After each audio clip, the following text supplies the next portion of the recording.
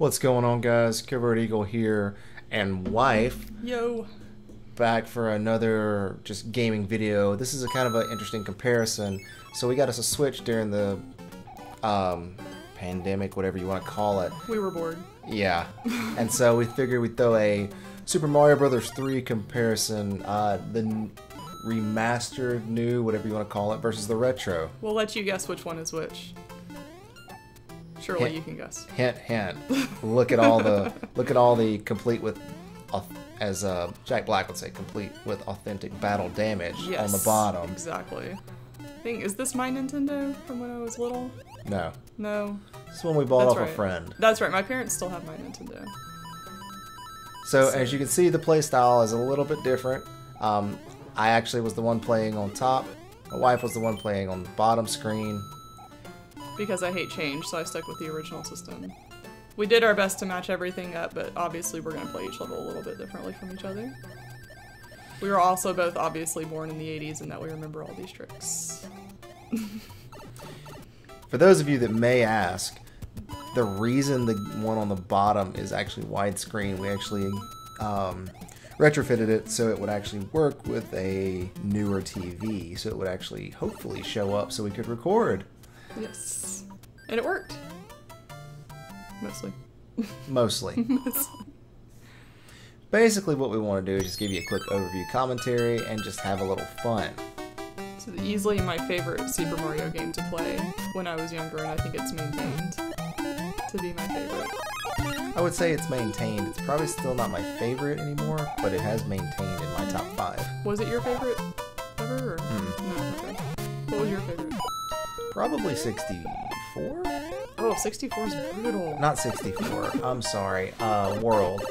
Oh, Super Mario World, sure, yeah. World on Super NES, but also 64 was probably my top 3. So I actually don't think I had a Super NES growing up. I had, obviously, the original Nintendo, I had a Sega Genesis, and then I think we kind of went from that to the N64. So I played on a Super NES, but I don't know that I ever owned one. So if you're watching this video, hit us up in the comments. What was your favorite system and why? You know. Sega Genesis, because of Sonic.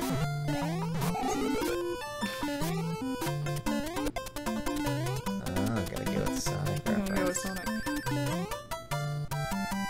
I can't really tell if he's doing it, but I'm very obviously trying to hit that card exactly the same way on each level, so I can get 3 of each. I don't know that I ever accomplished it. The trick is not that. The trick is to hit it full speed. No, because if you hit it super slow, you get the mushroom, I think. If you hit it full speed, you can get the star almost every single time. Right, which was what I was doing. Although, I noticed when playing the emulated version, I don't know if they made any changes or not, but it seemed like they did, because you could hit that full speed and not get the star every time. I thought it mattered on like where you hit it too, not just the speed.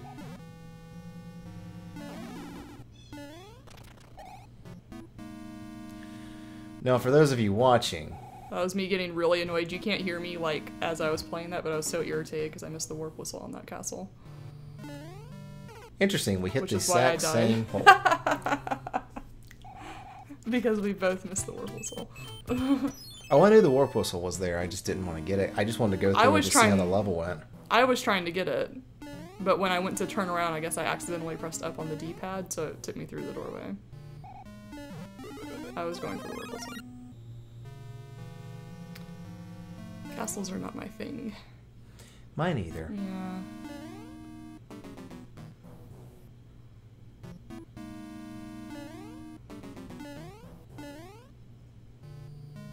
Boop.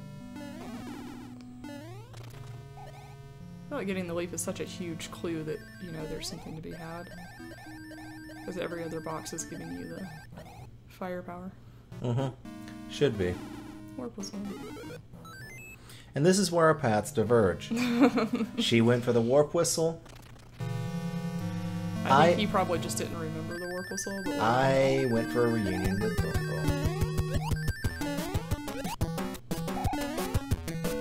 Oh, you missed the jump. I know, I missed the third one. Oh, man. They get so much faster if you don't jump on them immediately. I will say one of the things I miss that I thoroughly enjoy in the newer games versus the older SNES series is the fact that you can wall jump. Oh, yeah. The fact that you can do that, like, it baffles me that you couldn't do that in games before. Because, like, right there you could wall jump and you'd be done. But no. Penalize you for trying to play. Oh, you didn't get up above to the... I noticed that after the fact. Oh,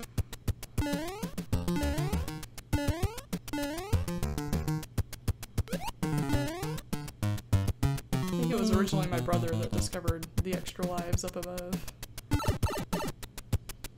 And showed it to me.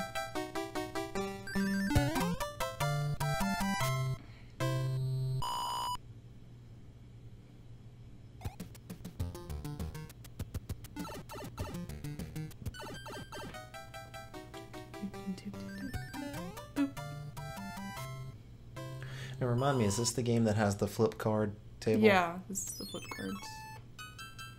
Ah, this level. I am so trepidatious on these levels. Any like similar level, if you've watched me play Crash Bandicoot, I am even slower on the Crash Bandicoot levels that require lots of jumping. I am just so bad at it.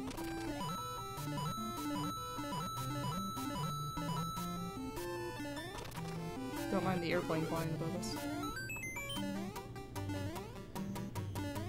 The things that happen when people get back to a sense of normal. We had sort of forgotten we lived that close to an airport because we hadn't heard airplanes in forever. I personally like them.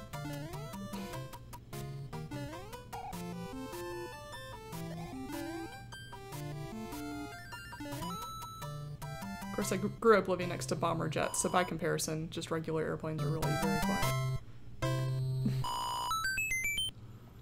Oh, you got the one up and I didn't. Yeah, and I can't remember why. Oh, It's who like knows? a I probably extra skipped a level or level or something at something. that point. I can't remember. I think these warships were what made me like this game so much, because they were just so different from a boss castle. I liked that. Yeah, this should show, for those that are still watching, this should definitely show our difference in play styles. It also shows how well we both remember this game and that we have it memorized. Muscle memory is an amazing thing. I will say, I've played most of the original Mario games also on the Switch, and I cannot for the life of me use the joystick to play them. I absolutely must use the D-pad to play these games. I don't know how anyone can use a joystick. But it drives my son nuts when he watches me play. Just use the joystick.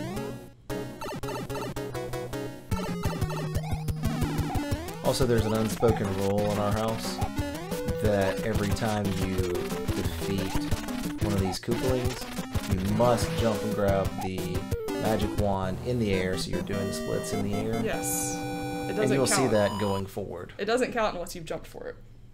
I don't really know how that got started. Just seems so much cooler to win with the jump. Yeah. Oh, I think Evan went back to and stuff again. My brother used to try to make up different voices for each of the kings. He's pretty good at it. Well, guys, we're going to end our video with that. We beat the first world, and that's kind of our comparison. If you want to see more of that, hit that subscribe button, get a like. This is Covert Eagle. See you in the next video.